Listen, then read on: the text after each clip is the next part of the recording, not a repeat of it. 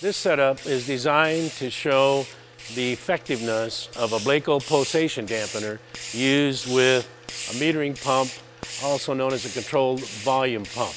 This type of pump is used to inject chemicals at a very precise and repeatable rate into systems. For example, injecting sodium hypochlorite into a water stream. It's a single diaphragm pump so that it discharges its fluid in the pump head, then retracts to fill the head. That process creates a stop flow type of action and also creates a big pressure swing. In this case, we're going from about 35 to almost 200 psi as the pump strokes and retracts.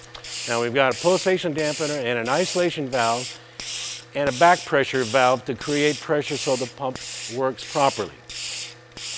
When I open the isolation valve and allow the dampener into the system, you will immediately see the flow stabilizes and the pressure stabilizes completely. Now, we have constant flow so that the injection will not be in slugs, but be able to meter very smoothly. And you can see that the pressure now is holding steady at approximately 50 psi. This also protects the back pressure valve, prevents overpressure valves from opening, and protects the piping system from stress and strain.